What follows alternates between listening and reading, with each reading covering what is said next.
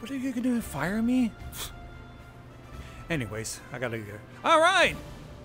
It's before dinner, but after lunch, and not until afternoon snack. And this is your local news update. I'm frankly none of your business. Things have been, well, not the same in the big city since the start of the mole day. Those who have attended have denounced Steve Miller, the organizer, calling them fucking dumbass and without imagination. I mean, why? This is just a band. Why you gotta be mad? For more on this story, we go Anita Dick, who I affectionately refer to as I forgot to close my fucking legs. Oh, fuck. Anyways. I forgot. Can you hear me? What can you tell us about the people's reaction to the Mole Day events? Yes, I can hear you, and, what have I told you about calling me? I've got to close my legs, because, they're pretty closed right now. That you prefer it to the, other nickname that I gave you about 6 years ago. True. However, I would still like you to please quit before our viewers at home get the wrong idea. You horny fuck. That goes for all of you, too. Anyways, the Mole Day has resulted in mixed opinions. Though many have called the organizer without imagination and a fucking dumbass. One person has said, "It's good, insert gender here." Are you at liberty to disclose the name of this person?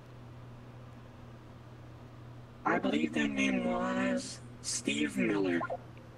I think I forgot to close my legs. Good work out there.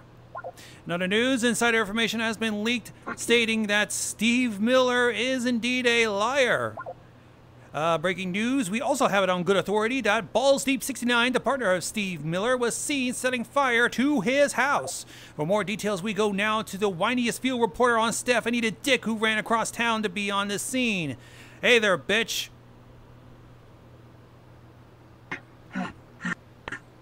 Yep, that's way worse than I have to close my legs. That's way worse. You told me to change it up there, honey. Fuck you. Whew. Balls Deep 69 was just spotted fleeing the scene of the crime, and here at the house of Steve Miller. Should be right there. Witnesses claim.